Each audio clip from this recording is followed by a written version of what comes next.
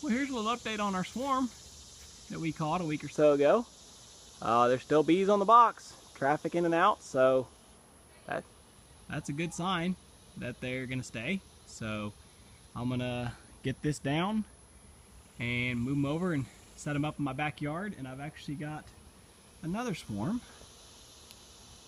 I don't think y'all can see it, maybe. Oh yeah, right there in the center of the screen. You can still see the bees flying around right near in between those dead limbs on that dogwood tree. Got another one kicked out, about 1.5 pound swarm. So another one of these little late summer swarms. But anyway, let's work on this one first. Let's get these girls down and get them set over somewhere in the shade so where they're not too hot. And then we'll see about catching the other one.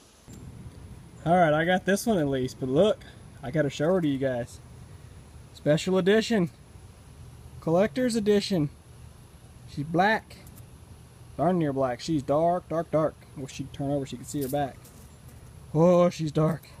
I love them. I miss them. Shoot. Oh, yeah. It's hard for y'all to see, I know, but she is a dark queen. She's pretty. Anyway, this swarm's bigger than I realized too. You know, that day we caught them, I told my helper, I said, you know, I'll be honest with you, man, I normally wouldn't even go after a swarm that size. They're just too little. Not worth it.